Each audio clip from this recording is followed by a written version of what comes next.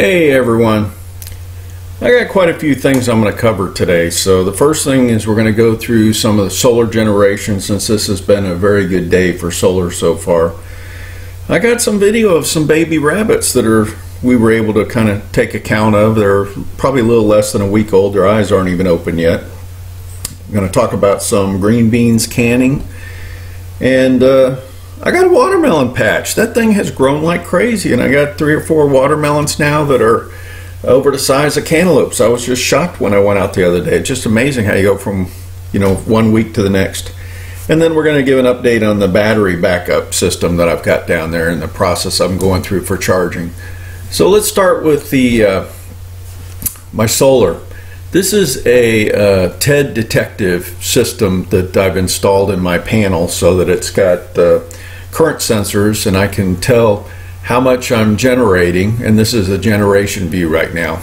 So I'm generating 7.730 kilowatts, and it gives me some historical views and everything, which are kind of cool. So when I go to graphing, alright, so here's a view for July for almost the last week, and when I first opened it up, it was still stuck on May the last time I looked at it, so that's how long ago I looked at this. But you can see this is actually a really good day of generation back here on looks like the 25th, and yesterday we had some clouds that rolled in the afternoon, and you can see we kind of fell off on our generation, but this is actually looking really good. But I like the tool, what it gives, because I can sit here and look at like my net generation real time. So right now I've got I'm actually selling back 5.66, and I've got the dryer going, so the heating elements just kicked on, and so now I'm breaking even. And it also could be the AC kicked on, a couple different things. But this gives a lot of different views. So if I click on this, this gives month history, day history. In fact, this shows back, in 2018 what I was generating. So I actually did better this year for generation than I did in June last year. And some of it I had some shading, so I had gotten rid of some trees, and it ended up helping a lot. So that cleared that up. So I think this is a really good capability. Anybody that has solar should look at this. One more thing that you can do is there's this TED command. Alright, what this does is it gives me the kilowatt net and kilowatt generated, and from that I actually take and I put all this information in a spreadsheet from the day that I installed my system. And then the other thing is I have an analysis that I performed using a PV Watts online tool that would give me a prediction of how many kilowatt hours per day I should be average generating, and then it would give me kilowatt hours per month, and the solar radiation for each one of the months and that kind of thing. So what I do is I put this together in a spreadsheet, and then I come down and I have a summarized table, and I look at it, the performance, and what I can see is we were actually doing really well when I first installed my system, and then all of a sudden we went into September through December, and I had dropped off significantly, and it was just because our weather was so poor here. We had fog and rain and just clouds in general, and we just had very poor generation. And then January came along and it was all clear. Of course, that's the coldest month of the year here in Georgia, and so maybe we just didn't have cloud cover because it was so dang cold. And then February we dropped off again, and then all of a sudden we've been fine March, April, May. And then all of a sudden I noticed in June I'm down 12% again. I need to change that back to black. There we go. And we'll have to wait to see what July is. I still got 3 days left of data I have to enter. We may come out okay, but I know we got rain coming in later this week, so we may not make it. Right now we're down 10% short 3 days, so we'll see how that works out. But this chart here gives an overall view. So this is the generation versus the prediction, and so you can see, for several months here we were above the prediction, and then all of a sudden we fell below the prediction significantly. And then this is that January period where we hit the prediction, but then we fell down again in February, and then we've been even with the prediction here, very close for March, April, May, and then all of a sudden June I was below again.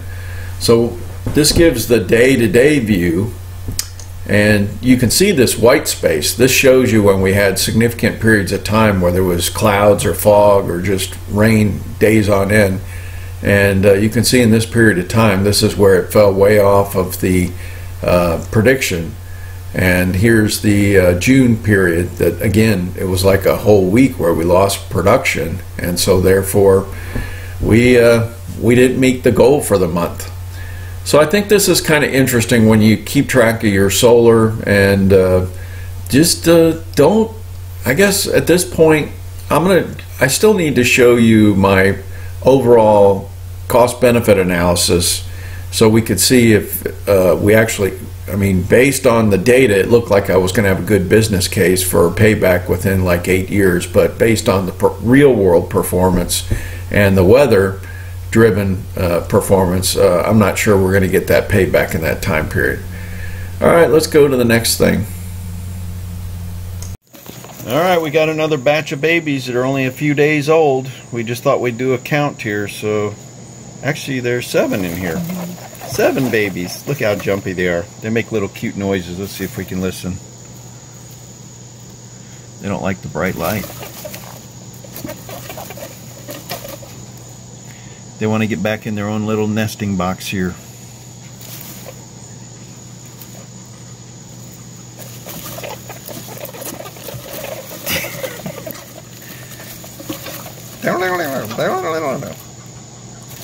One of them's a little runt. All right, that's the babies. Like to check them after they're about a week old, and that's close. They're doing very good. Okay, so I finished snapping and stringing my green beans, and it turns out that was quite a bit. I got 8 quarts, and I know there's more out there I got to pick, so I'm going to get this one started because this takes about an hour to go through the pressure canning process. So the first thing I did was put them in the jars, and I leave about an inch from the top, and what I'm going to do is I'm going to take boiling hot water and pour it over the top of the green beans, and also there was 1 full teaspoon of salt that I put per each green bean jar, I guess in this case. They call them canning, but they're jars.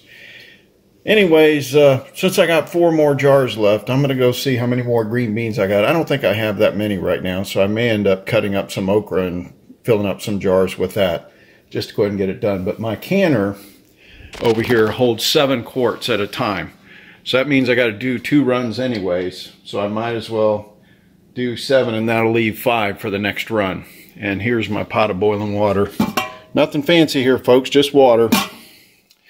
Now, some people actually use filtered water and everything. I found it really doesn't make a difference. Oh, by the way, when you use your salt, make sure you use pickling and canning salt, or canning and pickling salt, because otherwise the salt that you use at home will make the water cloudy and not as appetizing looking. So this keeps it clear. I don't remember what they've got in the other stuff, but it clouds up the water. I think there's like anti-caking stuff and whatever, but anyways, that's another little trick of the trade when you're doing this stuff. One of the things I notice is when I first fill these things up, I'll fill it up right to below where the threads are on the jar. And then I will sit there and use my little plastic, I don't know what you call this thing, but this is basically used to get rid of any air bubbles. And you'll notice that the water level will drop down a little bit. And I didn't fill up my pan with enough water, so I got one here that needs a lot more anyways. So anyways, what I do is I go ahead and throw some more water in and get it up to boiling, and then I'll top it off one more time and before I start the canning process. But it's really actually very simple, and I do use my pressure canner at like 10 psi for 25 minutes or something, because I'm at 1,000 feet above sea level, so you have to extend the time a little bit. But anyways, It works great. Each one of these quart-sized jars is equivalent to 2 of the cans that you get in the store. And we usually use at least 2 cans each time anyway, so this ends up being a perfect helping. All right, so that's really all there is for this. I think the okra is almost exactly the same process, so I don't necessarily need to show you. It's just you got to cut them up. And I usually kind of scrub the okra depending on which okra you get, because the okra may have these, it's almost like spines on the outside of them. The ones that I grew this year are a little more waxier. They didn't have the spines. So I may not have to, but I'm just going to kind of check them out real good before I just cut them up and throw them in there. You don't want something that'll irritate your throat. I wanted to show you this one pepper plant that I've got that's kind of like taking over my pepper garden. I have no idea what this thing is. I got to go try to find the label down there, but holy mackerel, this thing is growing like crazy. This thing's now 6 feet tall, but it's got these little peppers, and they turn red.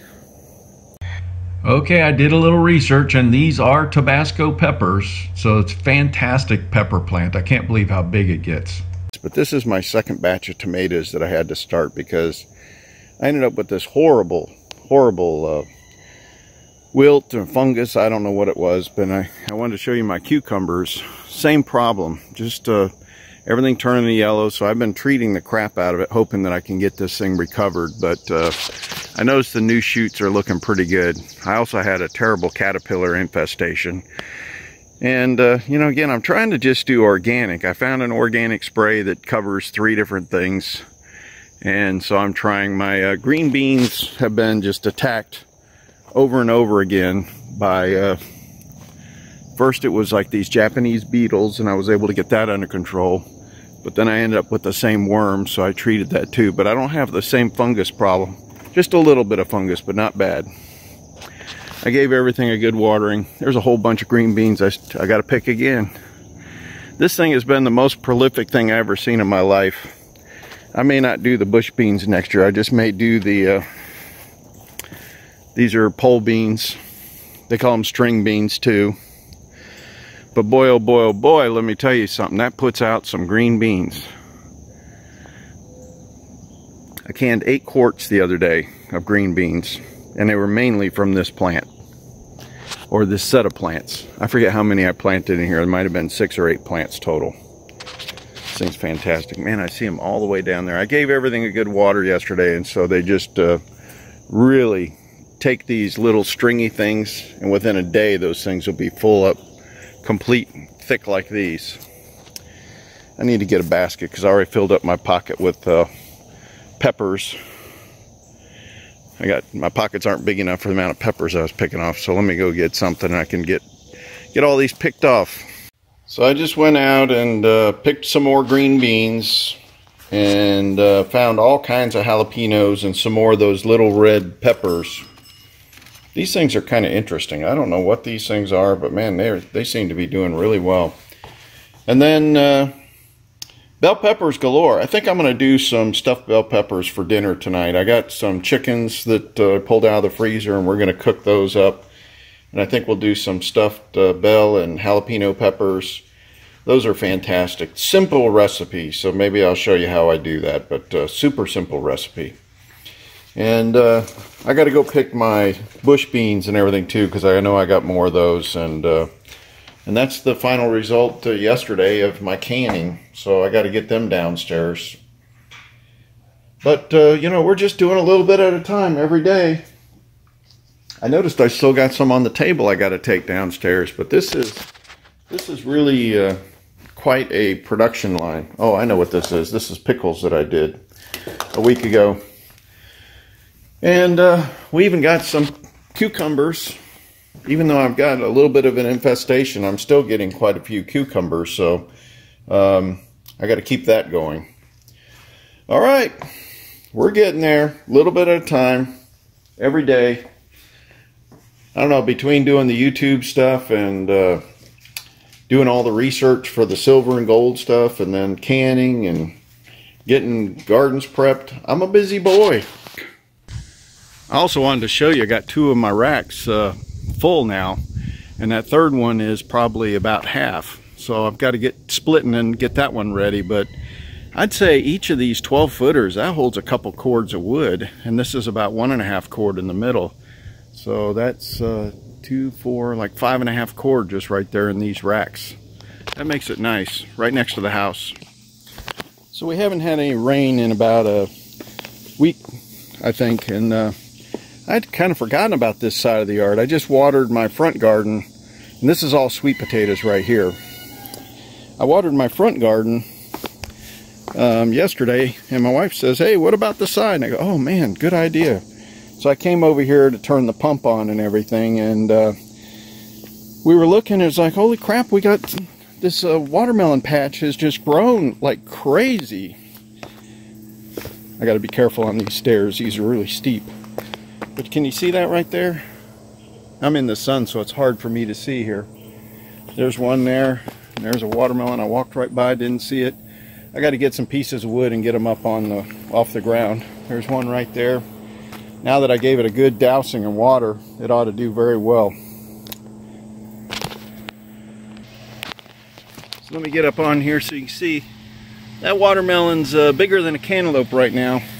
And everywhere I look, there's little watermelons. And there's flowers everywhere. Even right here by my propane tank. So I got to get in here and do a little weeding because I just can't get over this thing. I forget how many watermelon plants I put in, maybe 4. And I think I got a couple cantaloupe plants too, but yeah, this is really looking nice. So it was a couple days of, I don't know, 4 or 5 hours of rototilling to do this hill. And I keep going down here because I'm going to do my potatoes back here too. I've decided this will be the excellent place. I got to figure out how long it's going to be before these watermelon are done, because I really wanted to use this part for my potatoes. I'm not doing very good planning. Of course, I didn't understand how big this stuff was going to get. Great use of a hill. A little bit of a pain working on the hill, but it's still fantastic. You get that top view down. Okay, I'm on the second set of batteries for my big battery pack, and I just wanted to show you this set is in the second to the last, well, actually it's in the last stage right now. This is, it's at full charge, and it's just completing the last little bit, which is 24 hours. And I wanted to show you what happens. So I got my multimeter right here, and here's the 2 that I just completed. Sorry, I got to try to get my... Here's the 2 I just completed, so let's look at what the voltage is. So 1311,